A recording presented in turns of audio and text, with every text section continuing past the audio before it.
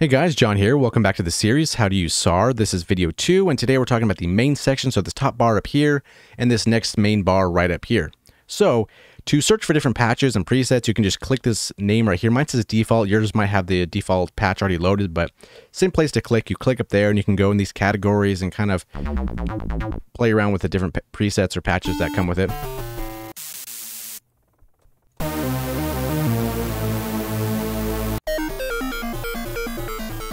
And a lot of them actually sound really cool, so definitely spend some time in here and kind of look around.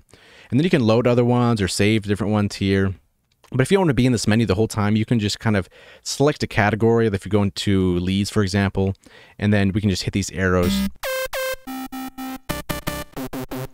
and just kind of scroll faster that way. There's the options menu, so if you maybe load a patch, tweak it a little bit, or make your own, click up options, and then you can save it, you can load another program, you can reset program, you can import CC maps, and so on and so forth.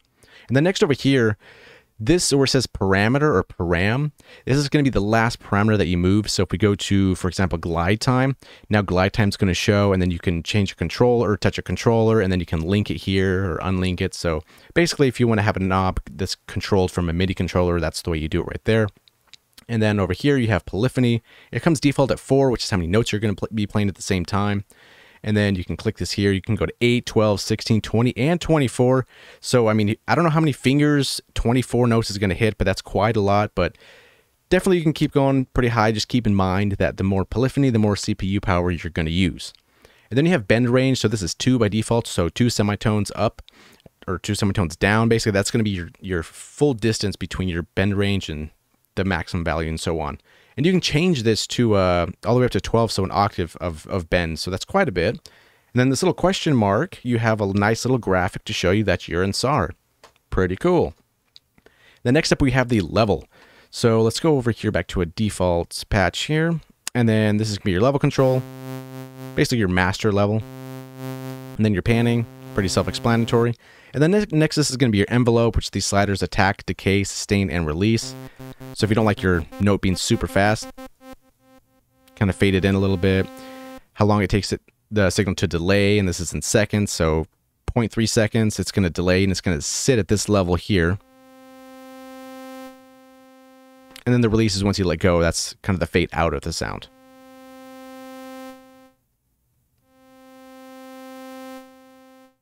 All right, so let's put these all back to normal, and I'm holding Alt and just clicking those in case you didn't know.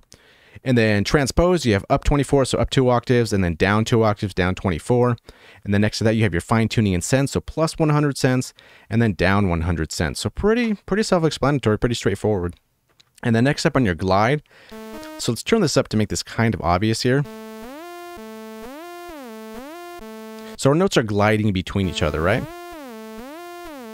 And this first knob is easier to demonstrate. So right here where it says held, if I hit a note, I let go, I hit another note, it doesn't bend at all, it just, they're solid notes. That's because it has to be held, so like a legato mode. And that's when it'll activate. And so with that up, I can hit a note, let go, and hit another one, and it'll still bend, as you can see these little ramps here on the spectrum view. So put that back down, and now the next thing is going to be variable and static. So with variable, let's hit a lower note. Let's just go to always have it bend. So lower note, and then a higher note.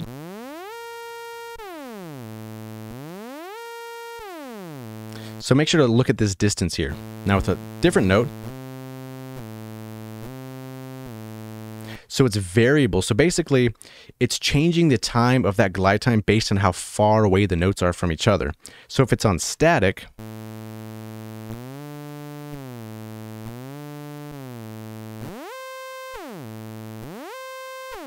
it's going to take the same amount of time to glide from different notes. So that's the only difference between those two. Hopefully that makes sense. Let's go default again here. And go, there we go. And then next up we have the mono and polyphony. So if you have a bass patch and you don't want to have other keys being triggered at the same time, you click the mono and it'll just hit one note at a time. So kind of nice to have there. And then you have the octaver switch. So let's turn on some voices here. Let's go 4 voices. I'll turn this down a little bit because it gets a little bit louder. And then if we turn on our switch here,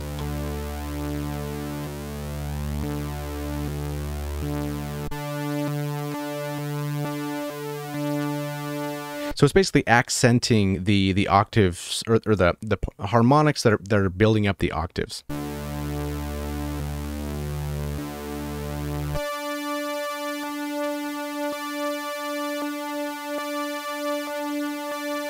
So it's basically the same series as you can see, like there's no added harmonics really. But you can see here how this is a little brighter and this is a little darker. So it's basically boosting up those harmonics. Hopefully that makes sense. And then next we have this re-trigger here as well. So if we have more than one voices, so like we have 4, if this re-trigger is on, it's going to re-trigger all those voices at the same phase. If it's off, all those voices are kind of playing in different phases and whatnot. So a little higher, maybe we can hear a little more of a difference. And then with it on, it's very repetitive, where if it's off, it definitely sounds a little bit more organic, like not every note sounds exactly the same.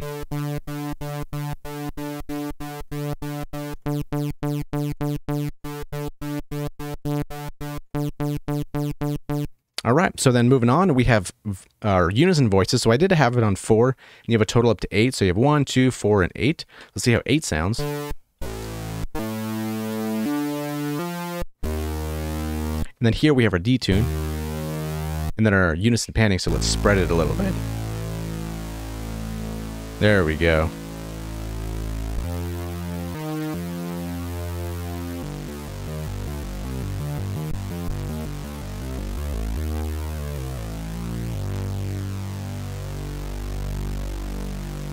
And that patch actually sounds pretty good, or that saw in general. I mean, 8 voices, a little bit of detune, and then spread left and right pretty far.